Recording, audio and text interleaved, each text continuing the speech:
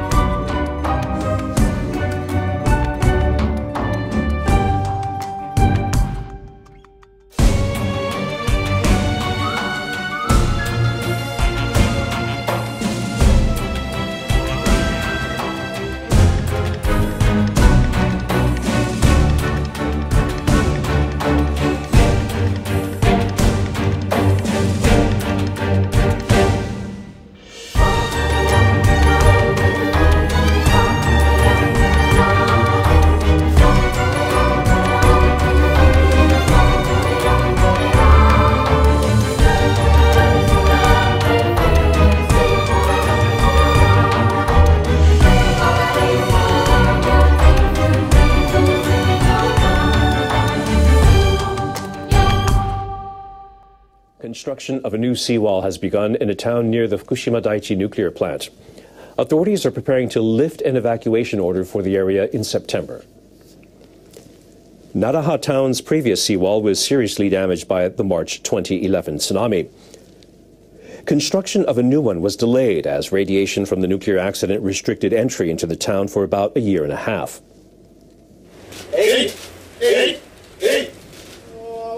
Local government officials took part in a groundbreaking ceremony in the town on Monday. The seawall is to be about 1.8 kilometers long and stand farther inland than the old one. Its planned height is 8.7 meters above sea level. That's 2.5 meters higher than its predecessor. The construction is expected to cost about $67 million and be finished by March 2018. Some residents still suffer from memories of the disasters. I hope the construction can give them some relief. Naraha has a population of about 7,400. The evacuation order for almost the entire town is scheduled to be lifted on September 5th. Residents of the Soma district in Fukushima Prefecture have taken part in a traditional summer festival featuring samurai on horseback. The three-day event is designated as an important intangible folk cultural asset. It has become a symbol of the prefecture's reconstruction from the 2011 nuclear accident at the Fukushima Daiichi power plant.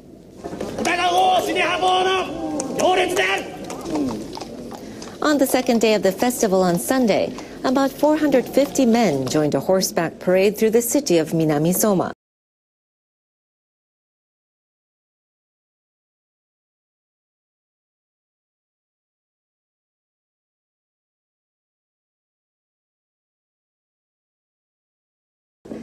They included people from the evacuation zones.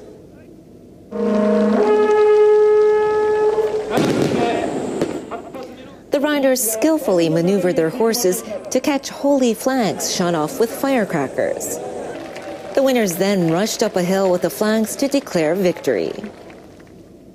It was more impressive than I had imagined. I'll take part next year as a conch horn blower. I'll practice hard.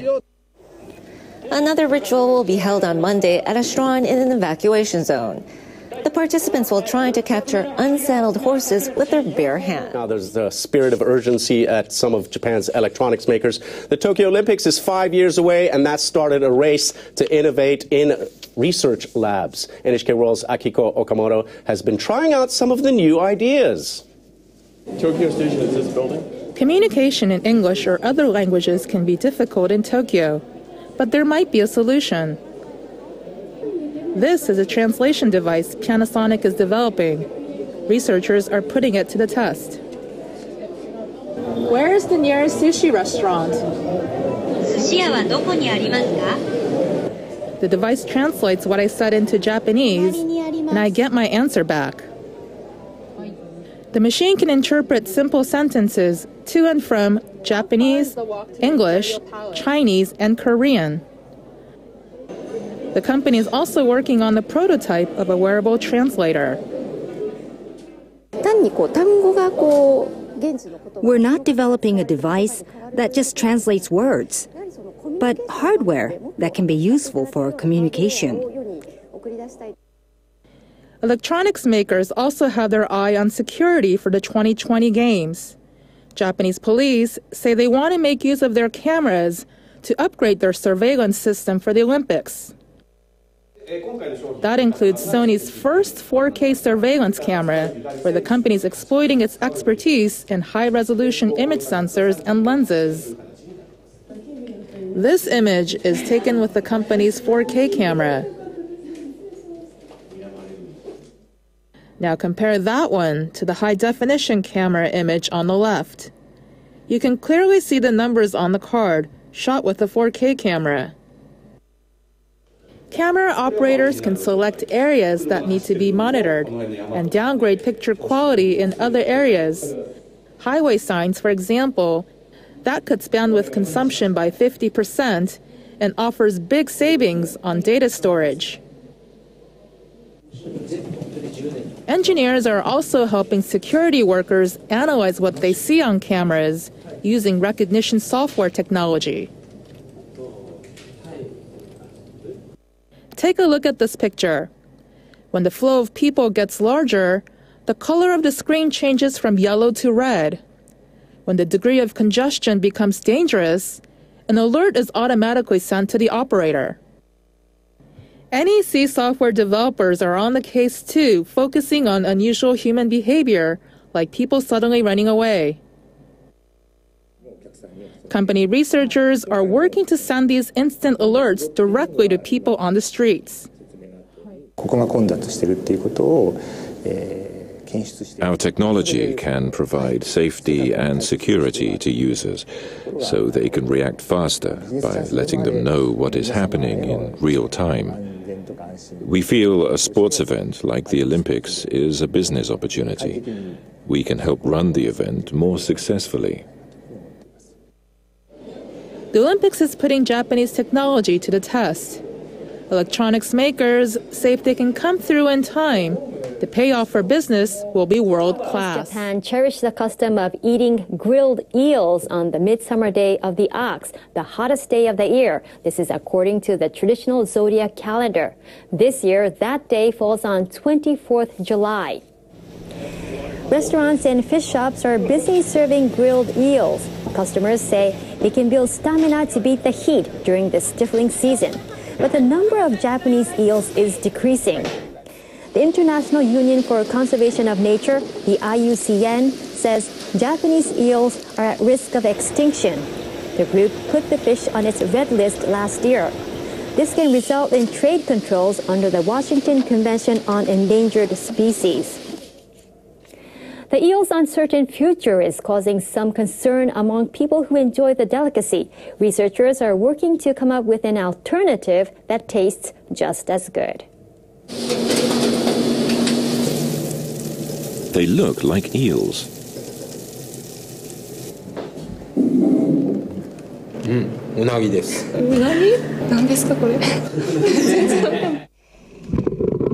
What appear to be grilled eels are in fact catfish.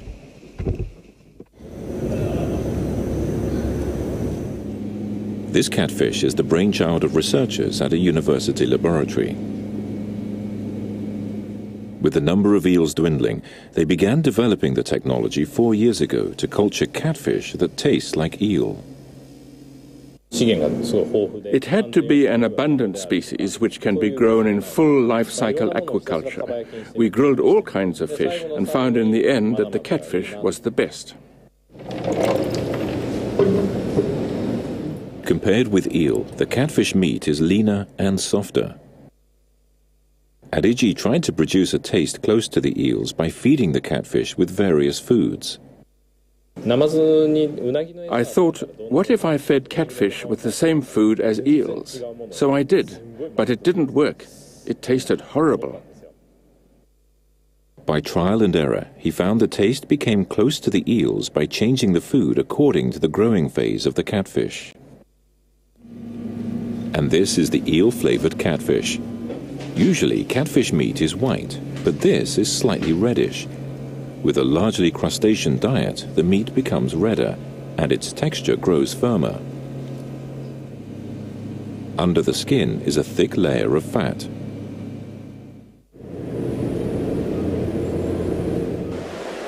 Eel farmers have high hopes for Ariji's study. This farm in Kagoshima Prefecture has been taking part in the research. Pools where eels used to grow are now filled with catfish.